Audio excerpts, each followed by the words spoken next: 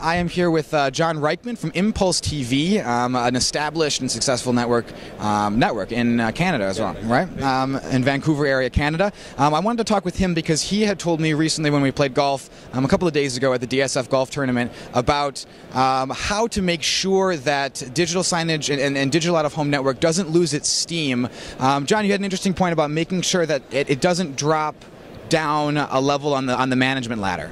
Yeah, we really feel like digital signage has moved away from just selling to the corporation. That once you get to senior VP or above level, that you need to develop a strategy to incorporate the project into the corporation.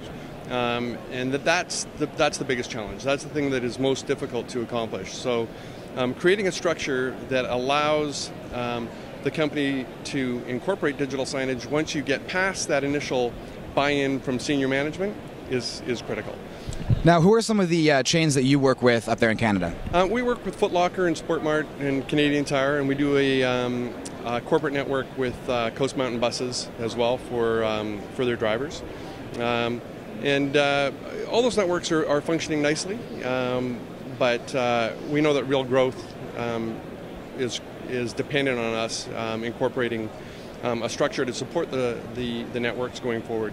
Yeah, now how important is the kind of testing and rollout phase with a chain like that, you know, a couple of screens, how important is it to work out those kinks to the overall success? Yeah, critical. And it's also the initial stage, the concept stage needs to incorporate all that stuff so that there's no surprises. Everybody knows what they need to do and they know when they need to do it. Once you start to roll the network, you have to do a very, very small rollout to start with.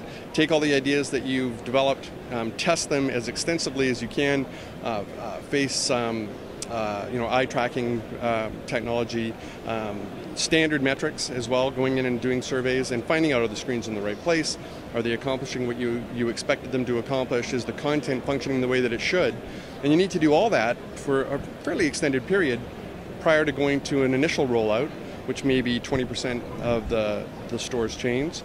And once you get through that stage, you test it like crazy again and make sure that the things that you did in the first step are really working.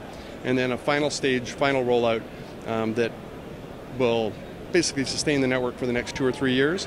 And through that, you're going to test consistently all the time anyway. So testing and metrics are absolutely essential long-term with a network. That's fantastic, and this is a great person to be talking about that because he has experienced the level of success here in the industry for a long time, which is something that certainly is not something we're seeing all the time, which is great for you guys as well. So John, thank you so much for the time. Really appreciate it.